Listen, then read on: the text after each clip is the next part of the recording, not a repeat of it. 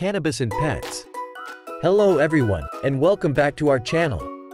Today, we're diving into a topic that's been gaining a lot of attention lately: cannabis and pets. Yes, you heard that right. The cannabis industry is not just for humans anymore. It's extending its reach to our furry friends as well. But before we get into it, make sure to hit that subscribe button and ring the notification bell so you never miss an update from us. Alright, let's get started. To understand the current trend, it's essential to look back at the history of cannabis use. For thousands of years, cannabis has been used for medicinal, recreational, and industrial purposes.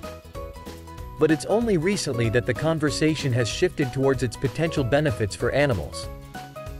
CBD, or cannabidiol, is a compound found in cannabis and hemp plants.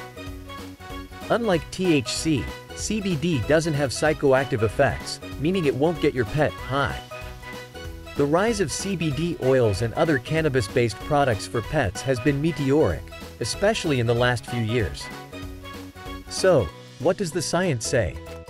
Well, studies are still in their infancy, but preliminary research suggests that CBD may offer a range of health benefits for pets, including pain relief, anti-inflammatory properties, and even anxiety reduction.